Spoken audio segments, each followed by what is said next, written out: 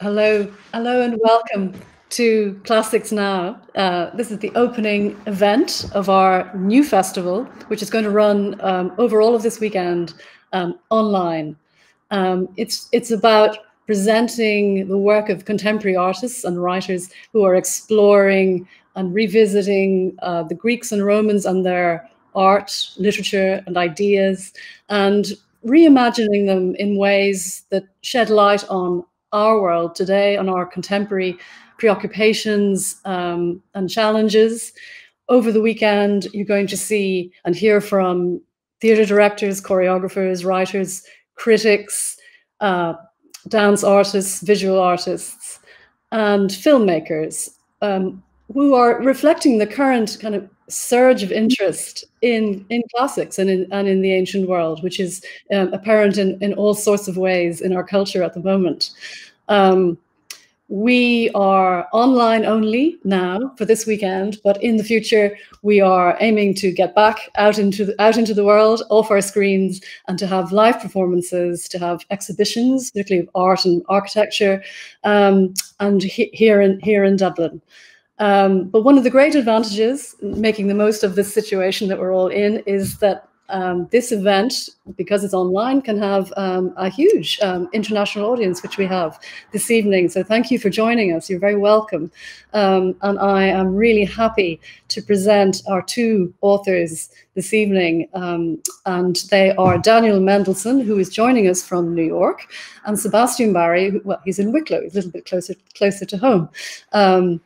We've brought them together because we know that that they're friends and that there's a lot of overlap in their work.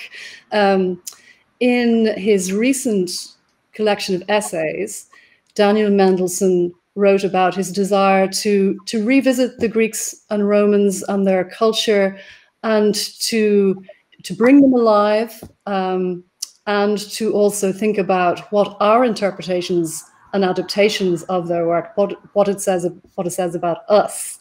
Daniel Mendelsohn is a distinguished critic and memoirist, an essayist, and he often in his essays he combines personal narrative aspects of memoir as well as his acute literary analysis. And I think particularly so in his beautiful memoir that he wrote about reading Homer's Odyssey with his father, his late father, and how his father joined his class, his students at Bard College, and sat in on a semester where they explored the Odyssey, and eventually, which I think brought them together in all sorts of ways, and eventually they even went on a Mediterranean cruise in the footsteps of Odysseus, and their relationship survived that, which is pretty extraordinary. So, Daniel, it's wonderful to have you here. Sebastian Barry has been honoured by the Arts Council of Ireland as Ireland's Laureate for Irish fiction, and that is for his body of work, his plays, The Steward of Christendom, The Prayers of Sherkin, Our Lady of Sligo, his novels, Whereabouts of Aeneas McNulty, A Long Way, and many others, where he is, I think, very much concerned with untangling complicated allegiances and identities, and rescuing figures who have been lost in the shadows of history and reclaiming them, bringing them back into the light. I think thanks to his insight, his kind of curiosity, and his empathy for these often quite lost characters that he brings to us. Sebastian studied Latin at university, and we were just talking about that. And he has returned, I think, as a touchstone to Virgil's Aeneid many times over the years. I know it's a very important text for him.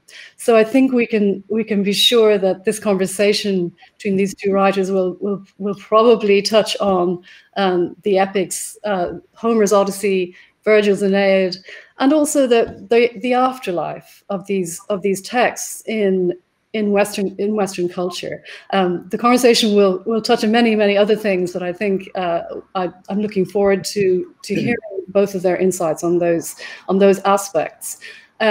You, our remote audience, will be able to contribute by sending. You can type in your questions for Sebastian and Daniel on screen while they're talking. So you've got about 45 minutes to compose your wonderful questions and compose your thoughts. I'll be able to read them. I'll see them on screen, and then I will share them with Daniel and Sebastian later. So we'll have a Q&A, and we'll open it up. And that will be roughly 45 minutes time. So that's all from me for now. I'll be back then. And for now, I'm going to hand over to Sebastian Barry. Sebastian. Thank you. Hello, beloved Daniel. Hello. In Derrynan, another Derrynan, which is the name of your house in New York, rather wonderfully. You may be aware that in the early 19th century, when Daniel O'Connell was living there was no path to his house. You had to come along the Strand. And if there was a storm, you weren't going to get there in time for tea. And I always think, talking to you, that we are always going along the beach. And the reason is, in my view, you are such a magnificent scholar, apart from anything else, which I never was. I studied Latin and English at Trinity because as a very odd 17-year-old, I had read Matthew Arnold, who advised every writer to have a classical education. So that's why I did it. I could not read or write English till I was about 8, and I had huge trouble with Latin. And one of the magic things, although I'm so glad I did engage in that struggle, one of the beautiful things in your work when I was reading through some of the books again was the way you describe your understanding of Greek, your kind of passionate understanding of Greek, apprehension of it almost in the fibers of your being. And I wonder, could you talk about that? Because that's something, it would be the opposite of my experience with language. Well, it's interesting. So I was probably just as strange an adolescent as you were.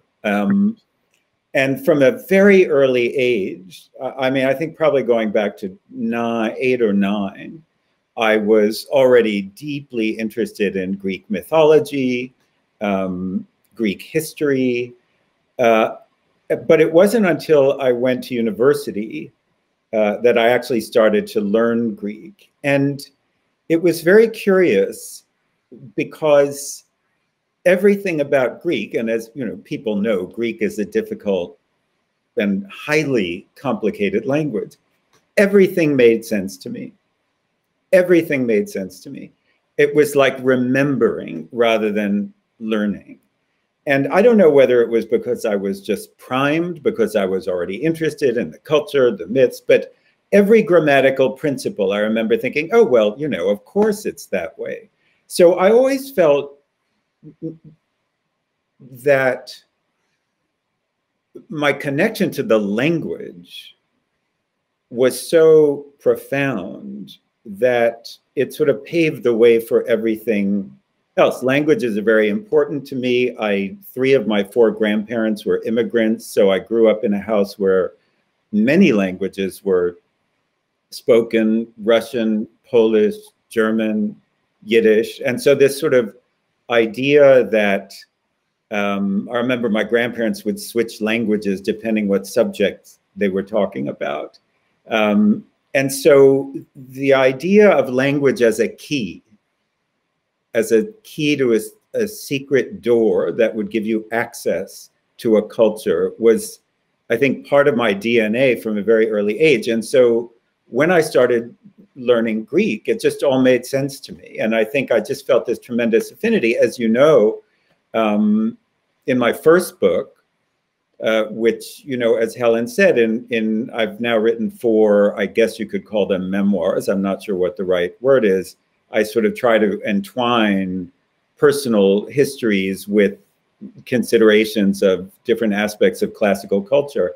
And, you know, in Greek, there's this grammatical tick, you might say, where there's two what's called particles, untranslatable syllables, and you insert them into sentences to give them balance. So it's sort of like, on the one hand, X, on the other hand, Y. And X is the syllable that's pronounced men, and Y is the syllable called de. And that made so much sense to me because it seemed to explain something about my personality, you know, or maybe everybody's personality, which is you're always sort of one thing, and yet you always feel that there's more to you. And so I just kept feeling that there was something about the Greek language that was descriptive of my life almost. And that was really the beginning of everything for me. It's uncanny though, and I mean genuinely uncanny, in a properly Irish way. You know, in Brian Friel's play Translations, the schoolmaster in that play, in trying to engage with the English surveyors who are giving all these botched names to beautiful Irish places, as it turned out, he teaches and speaks very good Greek, but he doesn't have any English. And this sets up, from my mind, the thing that's haunted me all my writing life for 40 years. While I have this reverence for Virgil, for Catullus, for Propertius, and all the ones I connected with at school, I still have a sort of sense of trying to go home to that barbarian world that didn't have these perfected languages, that didn't have languages capable of being set up into hexameters. I mean,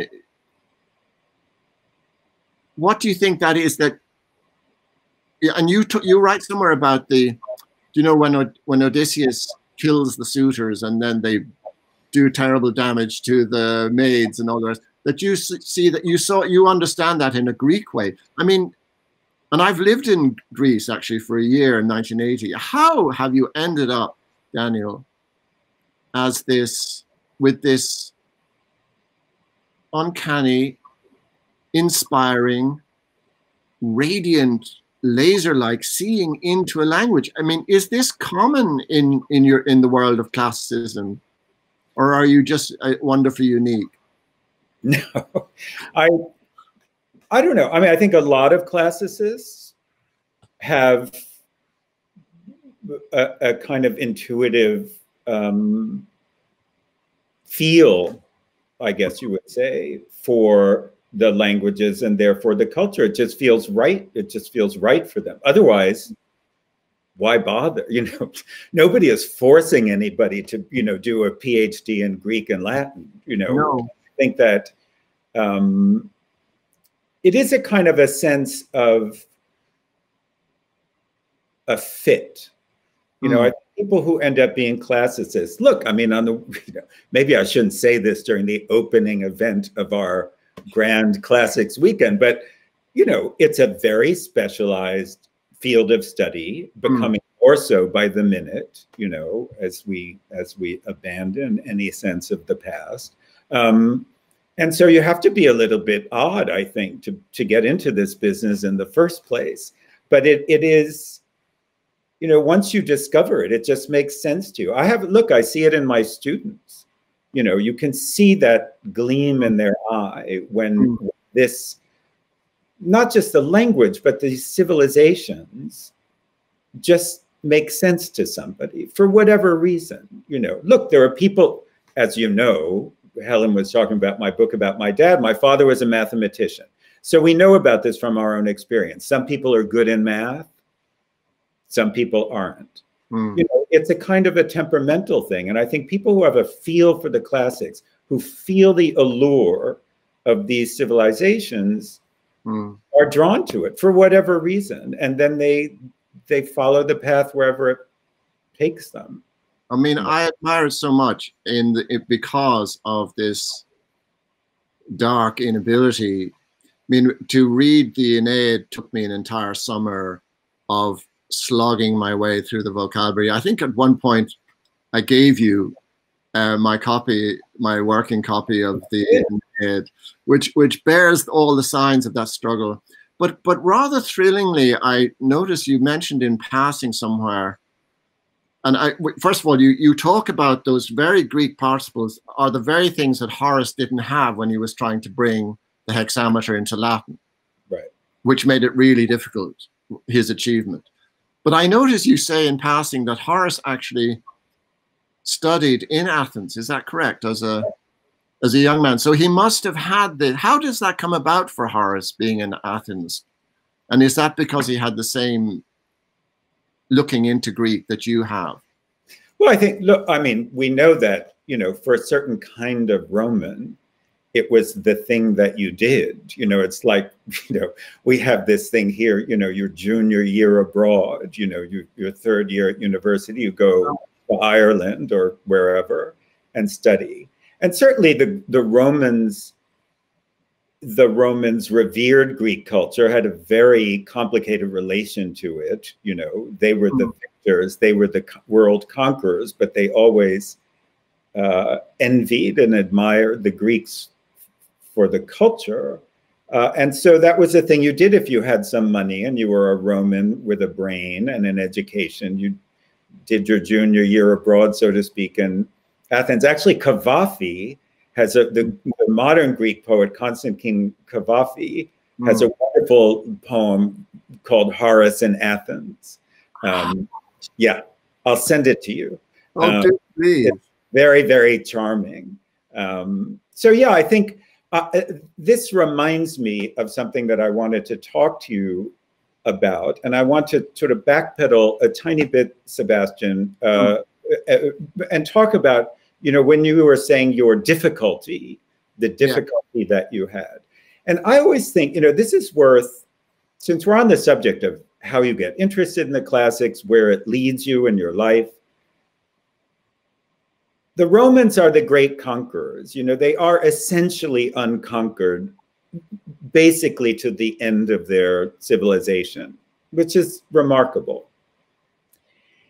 I always wondered, so I'm a Hellenist. I mean, I've written about Roman literature, I've published about Roman literature, but I'm really a Hellenist.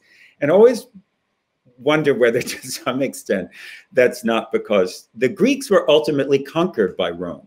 You know, the great Greek problem was they could never get their act together politically. You know, there are all these little city-states with their own government. They're always very fighting. Irish, Dan, very Irish. No, I know, very Jewish too, you know. So, very human. And I wonder whether so the Greeks were ultimately defeated by the Romans, and that gives them a quality, I don't know, of maybe pathos at a certain point in the grand historical picture. You know, on the one hand, they have this extraordinary, innovative, ravishing culture that we all know about. And yet it did not make them into a world power. And I wonder whether my identification with the Greeks is not somehow, you know, I'm just talking off the top of my head here, but it's not somehow politically inflected. You know, they're ultimately losers in a funny way. And I don't know, I always found them much more sympathetic for some reason. I could never identify with the Romans, you know. Yeah, you only have to look at the statuary and the wall paintings to feel a bit dismayed at the non-Greekness.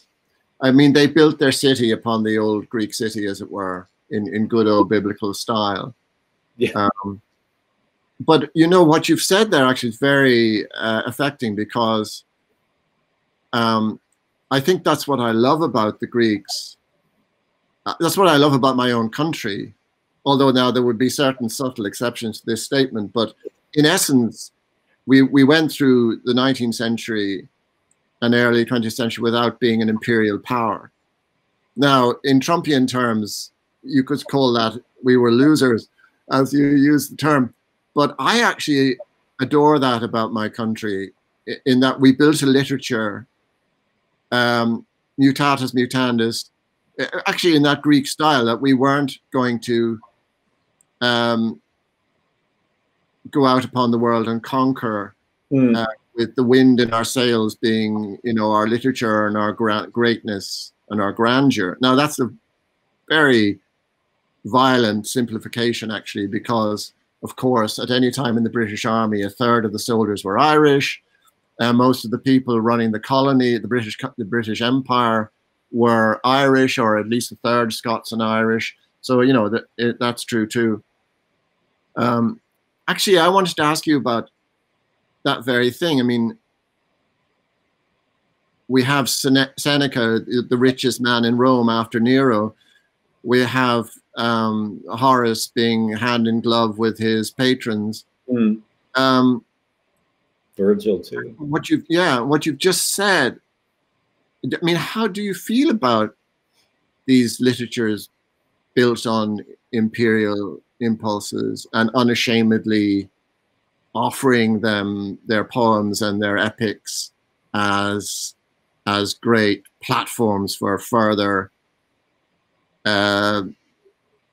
destruction, I suppose. I mean, destruction if you're being destroyed by them, but conquering if you're conquering, if you're a Roman. I guess I have two thoughts, and one, I want to backtrack to what you were just saying about Ireland.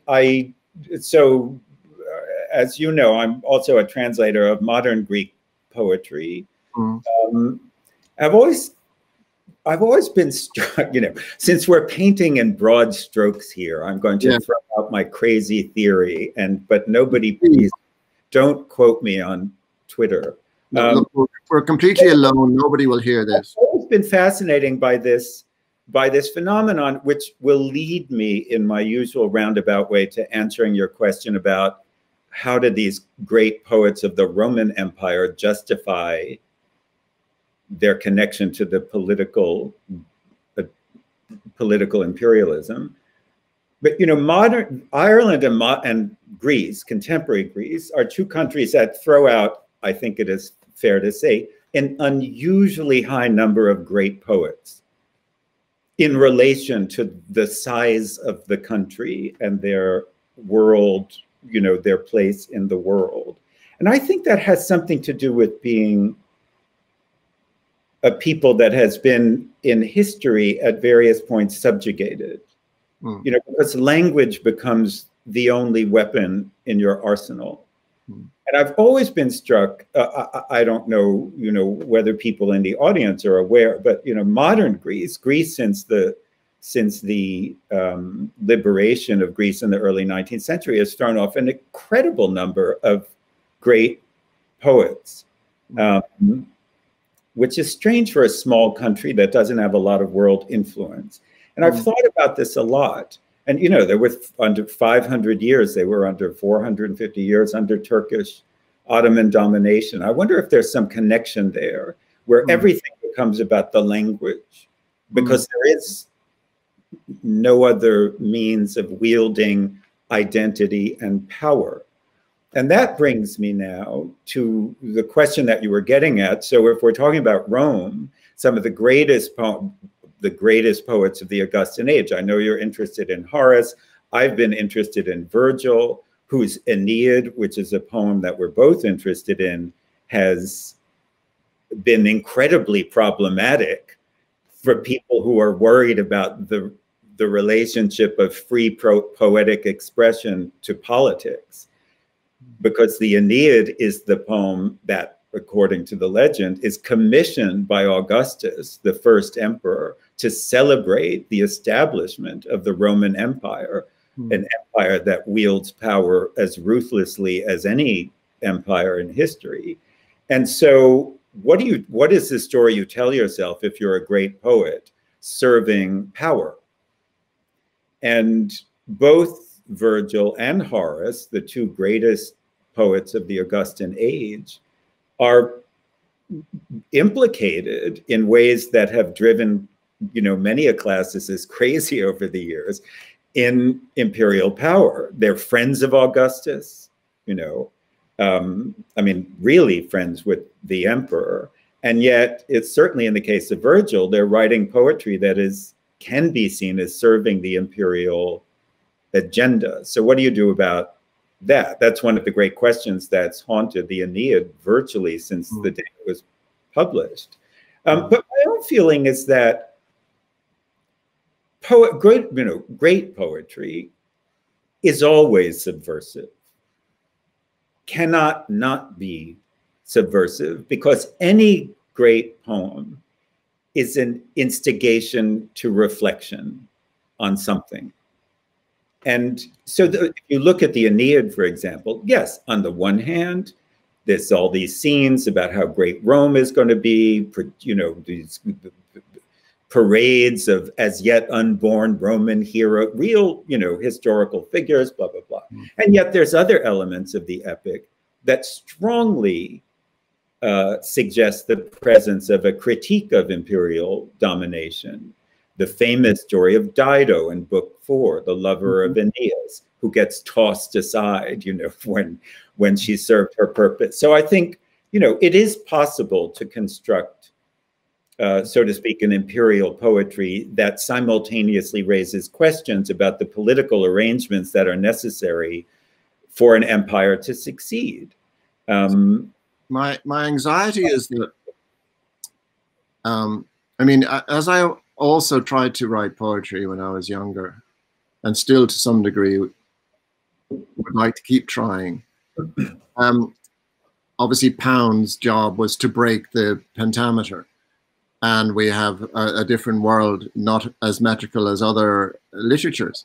But at the same time, there is a sort of profound answer in this very synaptic nature of the human mind to meter.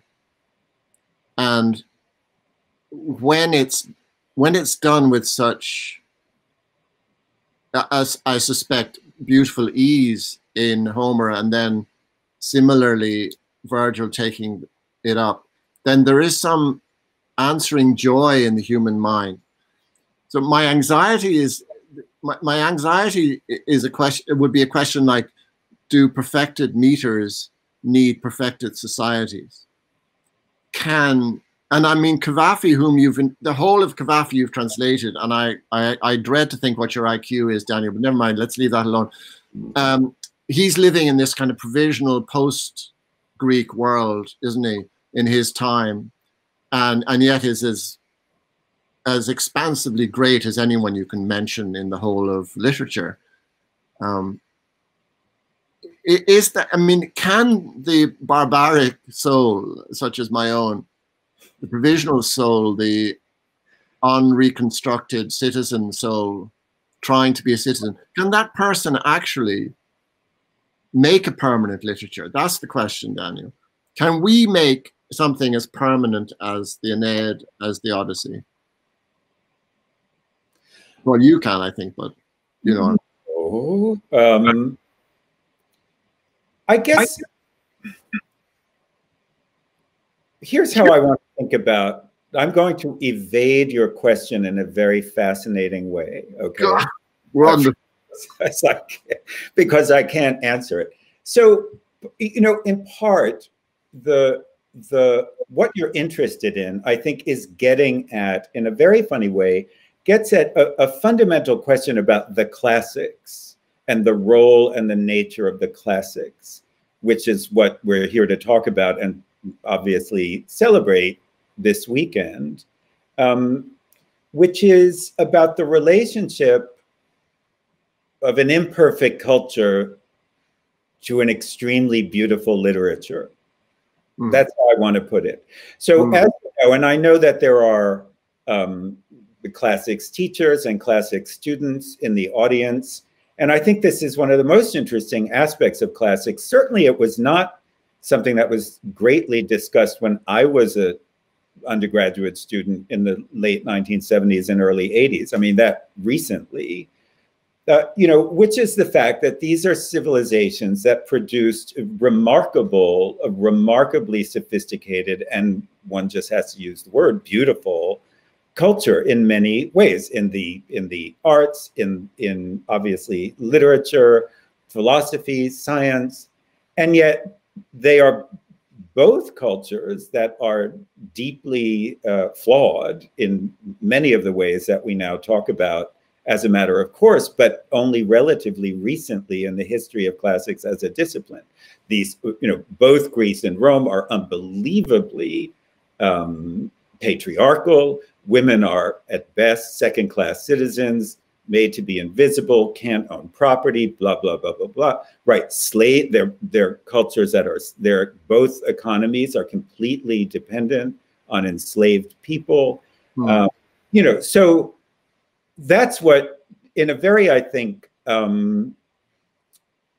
healthy way, these aspects of classical civilization are now front and center in our discussions of them.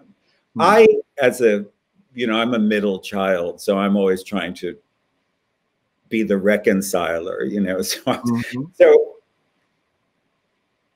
one has to acknowledge that there is a complexity in the very act of studying these civilizations, which is there are things that we admire tremendously about them and that have contributed or created some of the very greatest works that we know of. Apart from the fact that they're the origins of Western civilization and blah, blah, blah, that, all of that stuff, which is itself a huge consideration.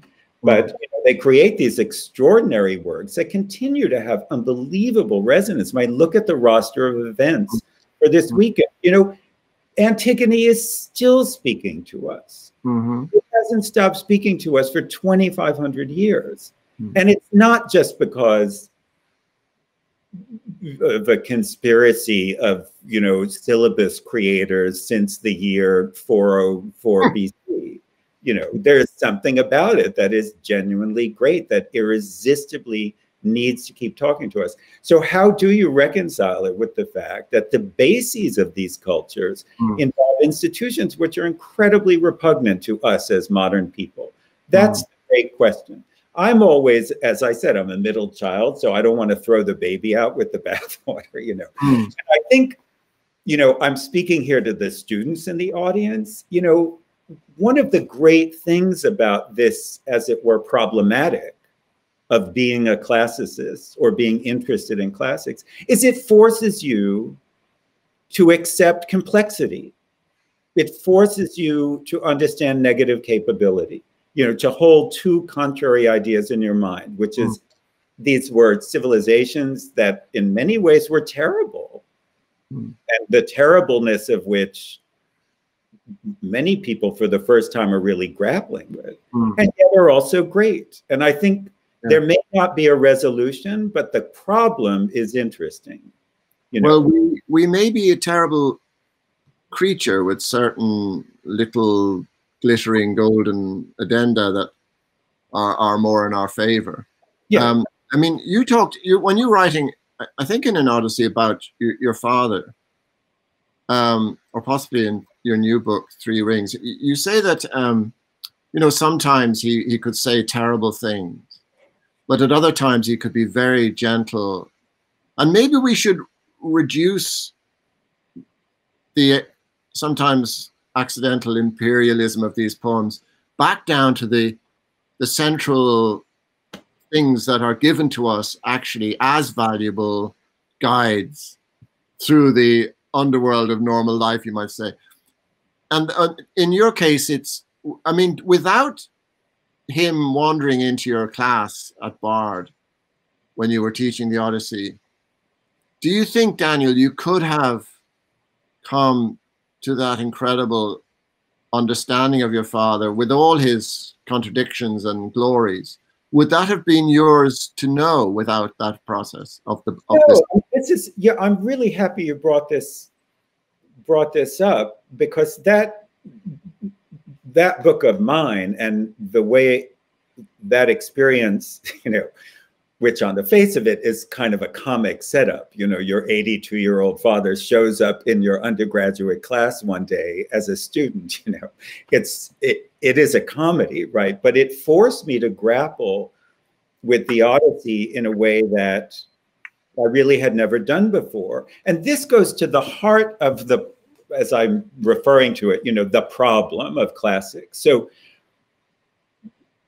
because throughout my book, An Odyssey, I'm recalling the way in which my father, through his grumpy interruptions in, you know, during the class, you know, the sort of punchline of the book is that I could never get my father to like the Odyssey. He couldn't stand the Odyssey, and he particularly couldn't bear Odysseus as a hero. He kept walking around saying, I don't understand why he's supposed to be so great. He lies all the time, you know. So he cheats on his wife. What's so great about that, you know?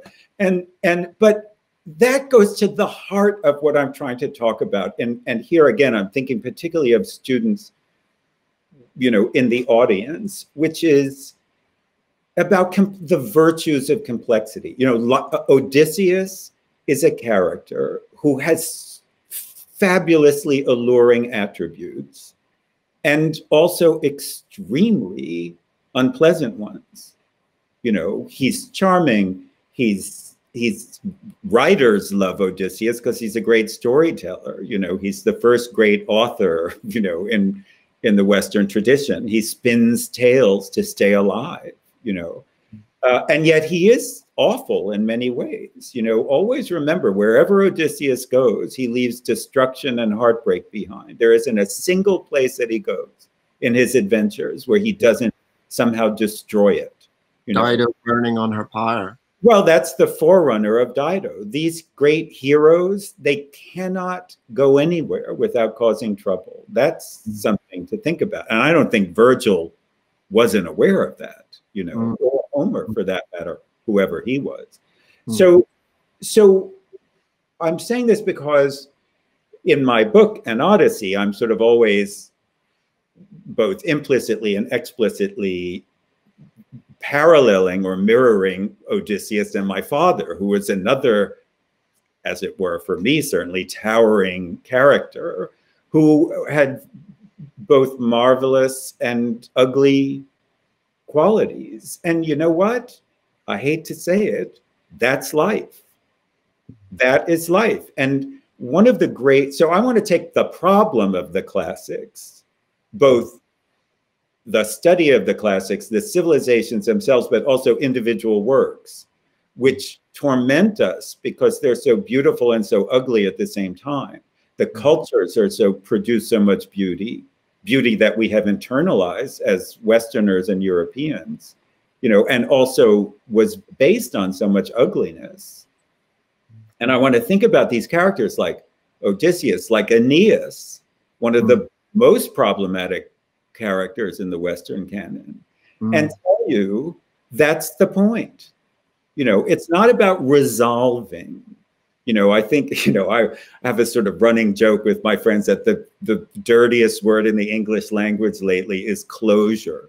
You know, everybody wants closure all the time. There is no closure. You have to be able to entertain the fact that your father can be great and terrible at the same time. That's life. And that's what I want my students. I don't want them to figure out a way to make Odysseus wonderful. I want them to appreciate the fact that greatness can coexist with terribleness, and often does. You know, so many of the political controversies or the cultural controversies of our time, particularly with respect to university, you know, higher education, are about the inability to I think the factor in the fact that greatness and terribleness often come in the same package. You know, you want your students, and I presume you do love teaching. If you had to summarize your feelings for teaching, but you want your students also, don't you, Daniel, to take these works personally, in the sense that, you know, for somebody like me who has no relationship with his father, to read your book, An Odyssey, this is where I came in with you, I think. This is why we are, I hope and pray, friends. It's overwhelming for somebody to particularize that duality. And yet, at the end of the noticing, let's not call it a resolution, you are more than content. You are more than happy in your book to essentially to carry your father on your back, you know, like Aeneas and Anchises.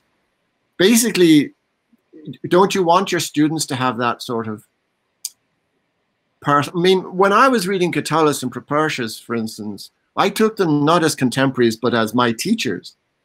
And I felt that they were just, you know, Propertius was just up the road in Assisi. I could go and see him if I needed to, because his world was so new. His world was so of the moment. I mean, would that be an ambition? I mean, that is, I think, the nature of your teaching. Tell me if I'm wrong. It could be. I mean, look, I'm a teacher of literature, in this case, classical literature, but other literature too. I'm a reader of literature. I'm a very active critic of contemporary writing.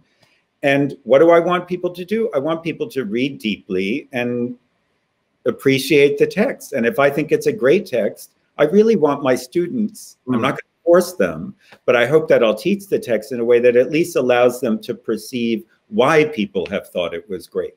Even if I can't get them to see that it is great. On the other hand, and you know, as you know, and people who are familiar with my criticism know, you know, the pieces that I write on a regular basis about movies, television, but you know, I'm always thinking of the classics as a sort of template, not that you have to imitate them, but because these works stand at the head of our own tradition, they provided blueprints, which in many ways we can't get out of our system. And that, I think, is another kind of key. You know, we began this conversation by talking about language as a key that opens up a culture.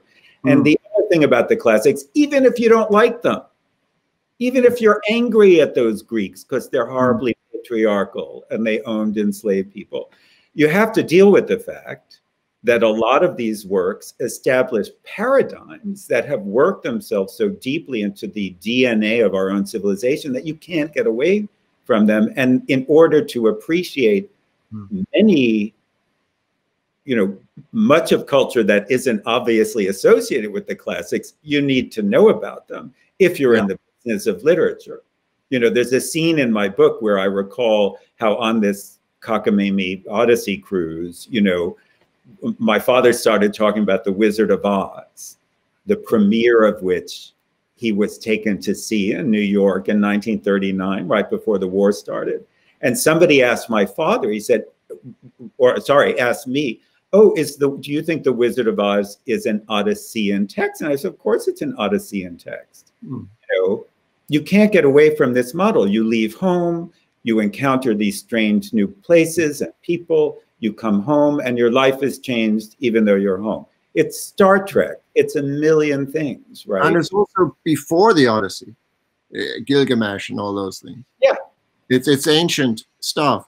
And maybe the purest piece of information is still in the Odyssey or the Aeneid. That's where you go to get it, the source. I mean, you must have, you know, nobody notices Swinburne in early W.B. Yeats because nobody reads Swinburne. But it's still, the influence is there. And you must read 1,000 things and think, oh, that's straight out of Homer. But I bet the writer or the artist doesn't know. But you know, as I say, it's part of the DNA. There's one more thing I wanted to say, which I think is the sort of flip side of this. So on the one hand, you don't have to love these cultures, but for better or for worse, they're out there. And if you engage with them, so many things become clear to you. You know, you see these, you know, it's like when you go to the eye doctor and you have to do a color blindness test and there's like the number 69 is hidden in a bunch of bubbles, you know, and if you wear a certain color glasses, you'll see it, but otherwise not. It allows you to perceive things that are, as it were, hiding in plain sight. But I never want my students to just blindly genuflect before the great classics. You know, I want them to engage. And in that sense, I always remind them you know, that these guys at the end of the day were just writers. You know, we know what that's like. And, you know, not everything was great. Whenever I teach Greek tragedy, I always teach what I call the bad plays of Euripides. First, you know, he had some off days. It wasn't all wonderful, right? You have to remember that, you know, Nobody who reads The Children of Heracles is going to think that, you know, Euripides was on his game every day of the week, right? And that's important too. You know, they're just guys who were writing and want to understand under what conditions they were writing, what they thought they were doing, and to what extent these works still speak to us. And in truth, Daniel, lots of guys, not too many. Yes. There's no question. There's no question. Yeah. And that's one of the biggest things we have to factor in. Yeah. I mean, of these people, I mean, you've written, if I want to say before we probably have to turn to questions, I've read your new book, 3 Rings, 3 times. I mean, the second time because it's quite a difficult book. I mean, challenging for my brain set. But this is a very passionate, permanent book to my mind, sort of masterpiece that talks about Fenelon and Auerbach and Siebold in a sort of passionate, loving way that also pays attention, if I may say, to your love of melodrama when you were a younger man, as you confess somewhere, which you tried to temper with your Greek, your understanding of Greek, which I thought was very interesting too. But I mean, I feel that in being your friend, I always feel I'm about to be dismissed for my lack of qualification. Never mind, and maybe all friends feel that. You are, in a sense, you have dinner with Fenelon, who is, after all, the age of Louis XIV, who wrote the great book about Telemachus, which became probably the most famous book, didn't it, for 100 years in its time. And Auerbach. Would you love, and I know you love traveling yourself, you are in essence a sort of Odysseus yourself, Daniel. Would you love to, if you were allowed to have a dinner party with these critters and Einstein's theory of time was proved correct and they're all still somewhere available, who would you like to have around your table of the Greek and Romans? Well, I would say probably Euripides, but not Sophocles. Oh. Virgil, just because I would like to sit him down and ask him really how much he got paid, you know, to do the Aeneid, and was it worth it, you know? No, that's a hard question. That's a hard question. But all kidding aside, I want to go back to I'm never going to dismiss you, because whenever I'm with you, I think, oh, Sebastian's a real writer and I'm just a phony, you know, so go. Yeah, I think that's a big major error you've made in your life, Daniel. It's just a lot of attention you're teaching and you say other things, but actually your body of work is astounding. Let me just say that to the students and all the other people listening. And they must read The Lost, which is your great, great book about looking for the 6 members of your family who were lost in the Shoah. And 3 Rings is a very tremendous achievement, which has just been published, I think, is it by Princeton or the University of Virginia? I can't quite remember. I mean, these are, and your wonderful book, The Elusive Embrace, about understanding yourself as a younger man through the classics. I mean, these are classics, and I do believe, this is why I fear for our friendship. You have written a number of classic books, Daniel, and I'm saying it not so much to you, but to the people listening, because you'll never believe me. Yeah, said the laureate novelist of Ireland. All right, I think that's before, I feel like I'm at my bar mitzvah, you know, and all the relatives are lining up to say nice things about me. So I think this is a very good time to go to before I start blushing.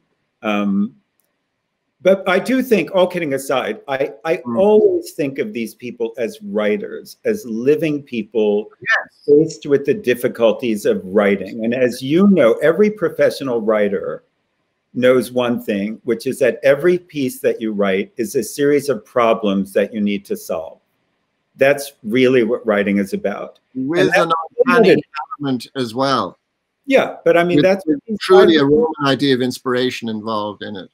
But that's what they were doing. You know, every year in Athens, they had that drama festival, and Euripides looked at his clock and he said, oh, Jesus, I have to do another tetralogy by the end of November. What am I going to do? And the Romans exactly the same. Drama totally depended on winning at the festival. Yeah. Or else wave goodbye to your play for 100 years, 200 years, 2,000 years. That change, you know. So, Yeah.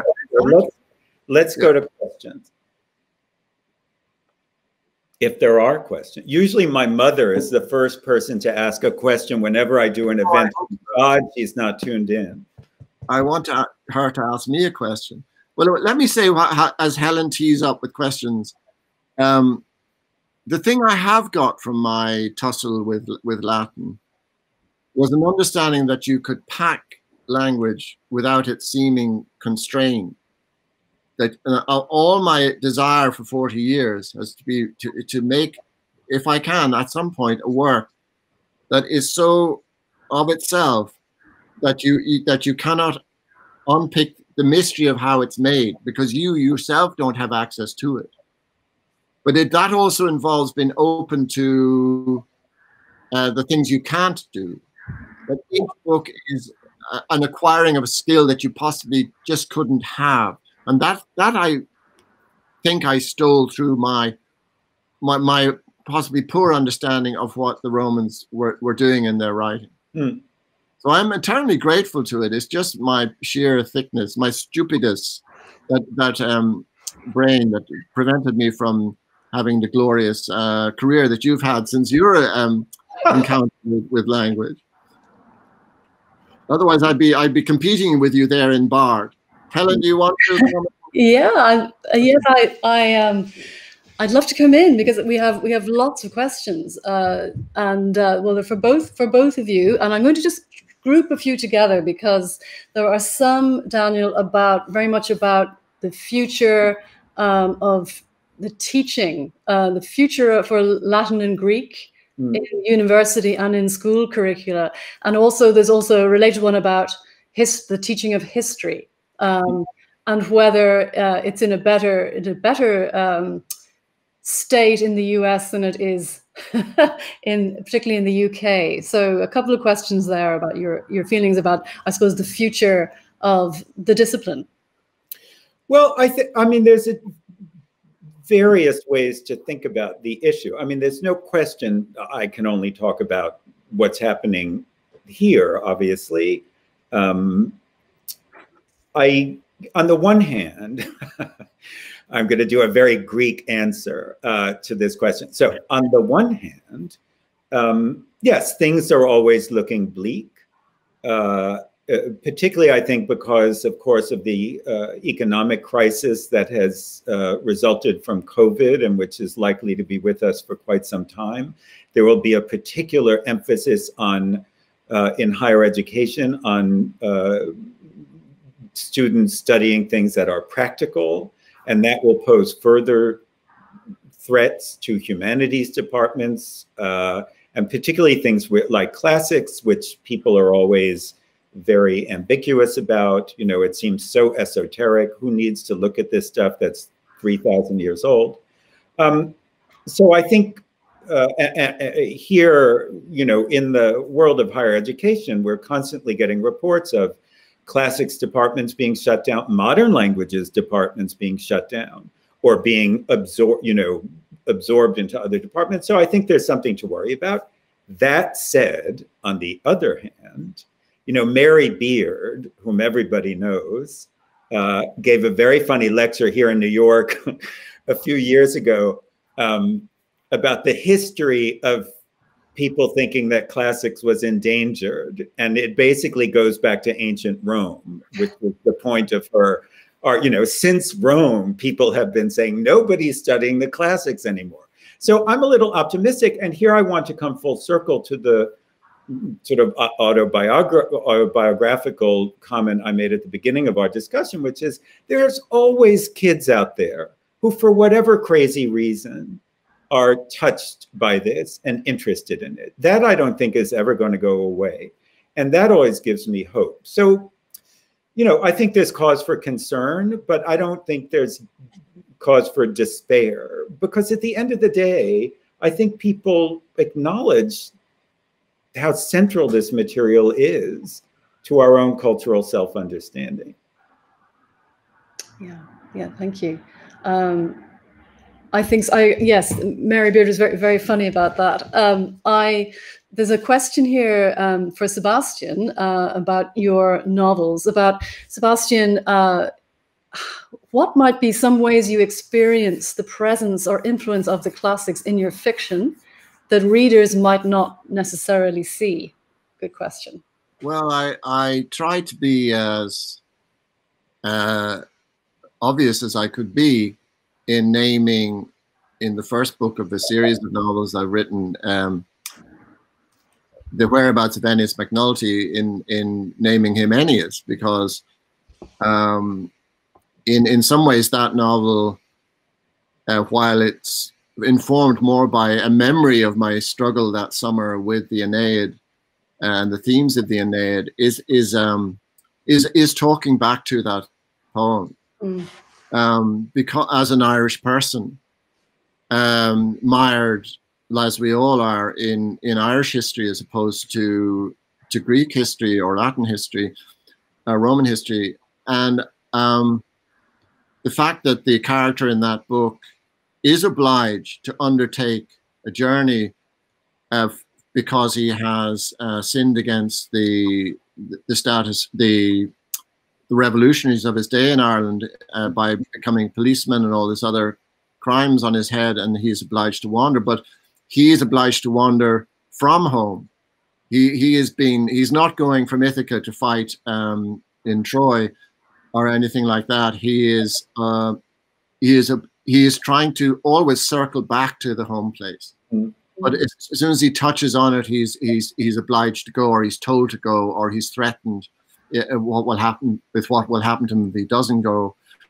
And my whole feeling about that book was that in a properly inexact way, it was my loving conversation with Virgil's poem. When I was a very young, when I was at Trinity, I wrote. I was very struck by passages of Propertius. A little passage in Propertius about Vertumnus, the god of a number of things, and I wrote a little poem about that, which was published in my first collection, The Watercolors by Dolman Press, and I was basically very affected by the whole thing, and it's in there because how could it not be? As Daniel says, it gets into your DNA, but in another strange way, and I think this is where we began in our conversation, Daniel, it's already in our DNA. This would be my suspicion about your uncanny understanding of Greek, is that it was already written into you somehow, DNA-wise, and there's no getting away from it. And as Daniel says, you can feel annoyed with the classics, or you can condemn them one way or another, as one can condemn Joseph Conrad, who was another of my heroes for his attitudes. But nevertheless, when you come to the text itself, the text is humane, the text is singing, the text is trying to give you good reasons for being alive in a difficult world. Mm-hmm. And that's all my work has been, really. In some ways, if I hadn't read, stupidly, maybe that book by Matthew Arnold encouraging me to go and read the classics, I wouldn't have had a certain element in my work, which has stood to me for the journey. It has been a very good box of sandwiches for the long journey. Yes. There's a question here. I think this is probably inevitable at this time for Daniel about American politicians. What figures from the classical world are you reminded of by the most prominent current US politicians, and in what ways? Well, I mean, it's funny. So obviously, there's actually been an extraordinary amount of writing about Trump and comparisons to various figures from both Greek history and, I would say, also Greek literature as well. you know, when he was elected, I thought immediately of the demagogues who arose in the latter part of the Peloponnesian War. You know, here again, the question in a funny way. So you can play this game. It's a favorite parlor game of classicists. You know, who is who like? You know, which character from history, and everyone has their own ideas. But what I like about the question is it goes back to the point that I was making, is that the paradigms are there and they're useful to think about. I mean, I could say, oh, you know, he reminds me of this character or that Cleon, the great demagogue who in many ways led Athens astray in the latter part of the, or middle to latter part of the Peloponnesian War. You know, the vulgarian arriviste who takes over Athenian politics and by the crude force of his speeches captures the mind of an easily swayed people. But what I like about the question is it sort of proves the point I was making, is there's an almost irresistible urge to find the classical prototype. You know, I mean, it works both ways. I remember when the Gulf War started, you know, both the anti-war and pro-war side were trying to claim Thucydides as a justification for their completely opposite, you know, points of view. So I like the question because it just reminds you that this is an irresistible urge. These models are out there and they can be useful to think about. They can't. Which chapter of Gibbon are we in, Daniel? Pardon? Which chapter of Gibbon's Decline and Fall are we in? Very far along. Yes. After Heliogabalus, unfortunately. I think Nero. I think we were with Nero. Well, much further than that, I'd say. Further than that, I think, yeah. There's a question quoting Xenakis, the Greek composer of the Oresteia, often said, "I'm a classical Greek living in the 20th century." Do you share the same feelings? Well, I think probably a Greek can have greater claim to that statement than a non-Greek. You are a Greek, Daniel. I've just always felt from the beginning of my writing career. Look, I did a PhD and I thought I would become a professor. And instead I became a writer. It's only later in life that I went back into the university world. But I was at university doing my PhD at a very sort of fervid moment in the sort of theory era, for which I had no taste or talent. You know, everybody was deconstructing things and I had no idea what that meant, and I still don't know what it means. And so I exited the academic world, but I carried with me this feeling that I've been talking about during this whole hour, that this material seemed to me to be so great, so interesting, so alive, you know, not dusty at all, and spoke to me so forcefully that I just wanted to be able to write about it for people, not for academics, although if they like it, I'm happy, but it's like teaching. You love this stuff and you want your students to love it, and you will do anything, basically. You know, before we went on the air, I said, you know, I'll make balloon animals if necessary. You know, I will do anything to get people to see what I at least think is so fascinating about this. And that's what I've just been doing my whole career. And one of the ways I do it is to weave these considerations or reflections on classical texts, like this grammatical thing I was talking about before, and to hold it out in front of people and say, you know, yes, it's 2,500 years old. Yes, the gadgets have changed. Yes, now we have iPhones and they didn't. But you know what? Mutatis mutandis, to use the famous Irish expression, you know, not much has changed about human nature. And that's why it's always true. It's always true. Not just classics. I mean, all great literature is always true. And Dan, we're only 200. Human nature is the one thing that hasn't And we're only 200,000 years old as a creature anyway. So actually, Homer's quite recent. Yeah, and so in that sense, yeah, maybe I am a Greek in the modern world. Yeah, there's a question for the two of you, which is that you've touched on Homer and Virgil, and this is wondering about other classical authors or particular texts that are very important to you in a personal way, or that you've turned to at particular times in your life, that you would recommend to our viewers. Well, when I was very young, and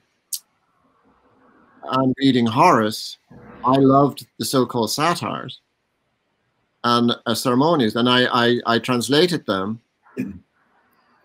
But now that I'm 65, much to my, and the odes meant nothing to me actually at 21, almost nothing.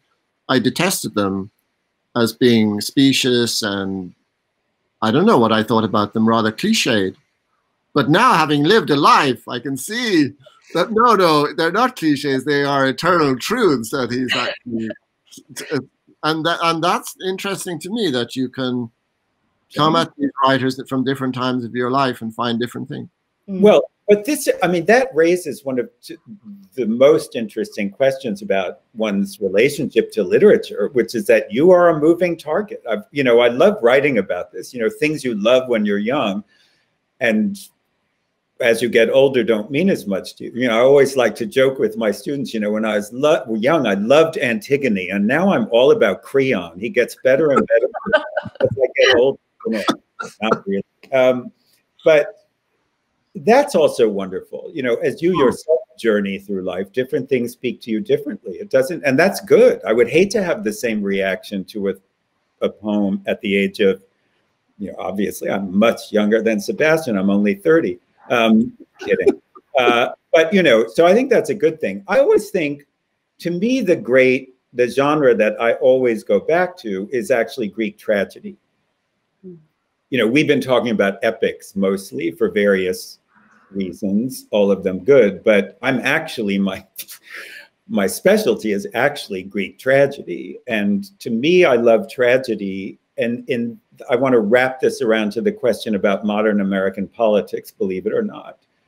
But what I love about tragedy, and it's almost always the case in Greek tragedy, the Greeks lived with death in a way that no modern Western civilization does. We've distanced it, we've made it clinical, we've packaged it. And for that reason, I think they're very clear-eyed about certain difficult things in life. And one of the things I think that attracted me to tragedy as the actual focus of my professional study is that all of Greek tragedy is about the fact that actions have consequences. You may try to ignore them, you may try to sweep them under the rug, you may lie about them, you may give them another name, but all of tragedy is about the moment when your actions come back to haunt you. And I, as an American, I live in a culture in which people spend an extraordinary amount of time trying to pretend that actions don't have consequences. You'll never get old, you'll never die, you invade countries, but it's their problem, it's not your problem. And I think, one of the things I love about tragedy is that it is about the fact that everything you do will return to you, whether you like it or not. And for me, that's the genre I always go back to. I think it's thrilling, and I think it really is necessary. It's a necessary genre. Thank you. Thank you. And I'm going to say at this point that we have a major focus on Greek tragedy in this Classics Now weekend. On Sunday, we'll be looking at new versions of Antigone, and also with Marina Carr, and who has returned to Greek tragedy and myth time and time again, as a lot of Irish playwrights and writers have. And that it also ties in with the question we have about women in antiquity and whether they whether women have sufficient focus in the study of classics. I mean, our weekend we're women we're women all the way pretty much after today, but it is a question. And that it's about the fact that many of the undergraduates studying classical studies and classics are women, and whether you think, Daniel, that should be reflected more in the curriculum. Well, I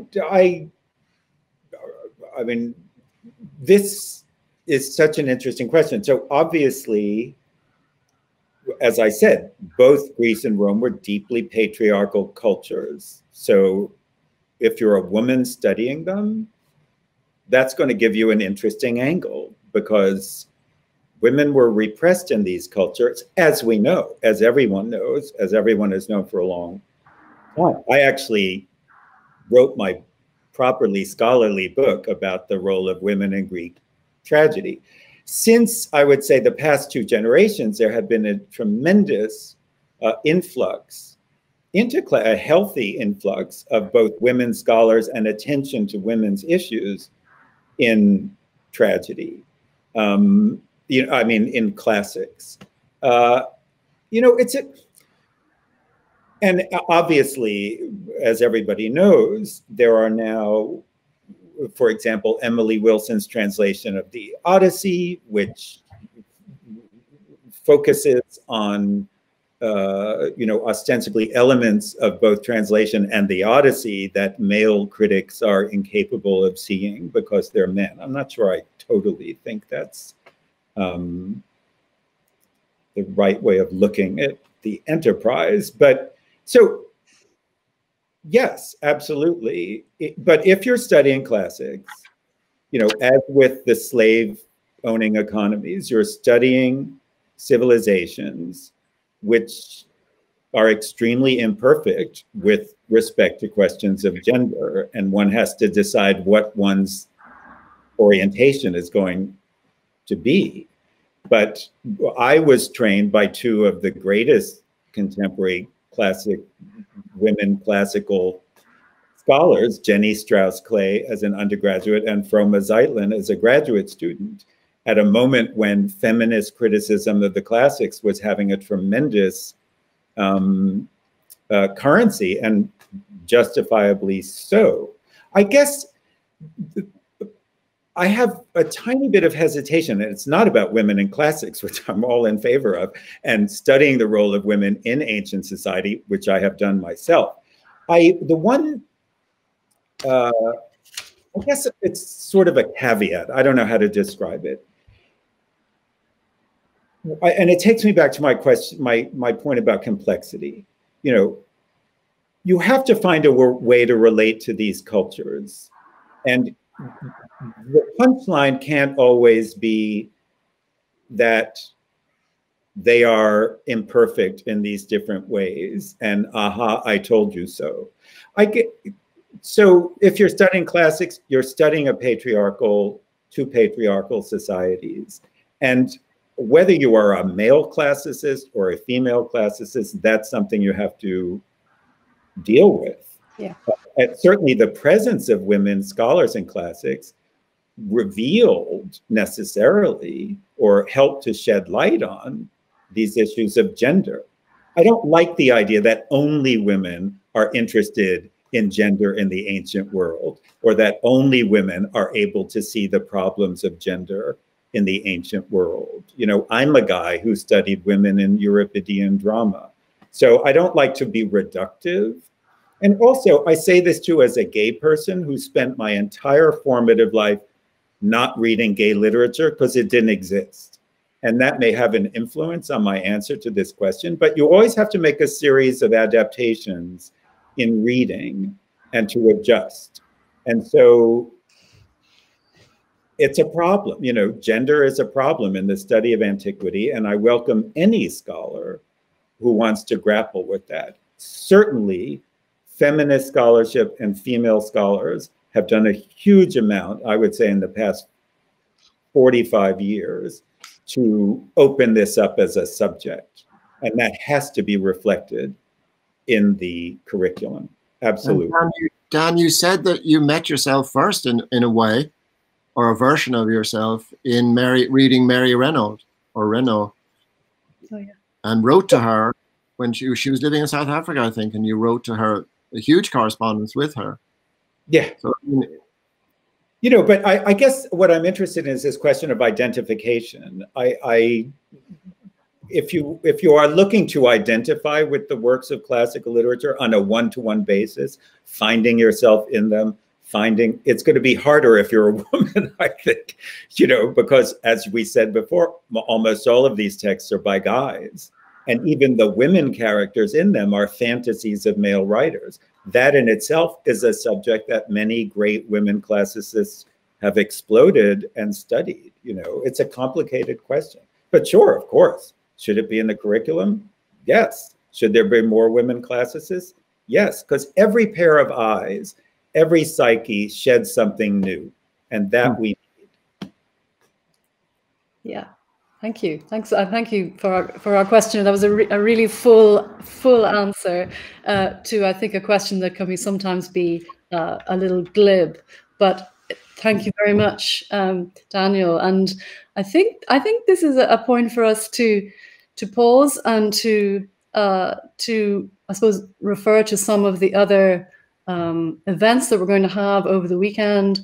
And certainly we do have a focus on myth, and we also have a focus on Greek language, which will pick up some of the things that Daniel was saying earlier about it being a key and opening a door when you learn Greek in particular.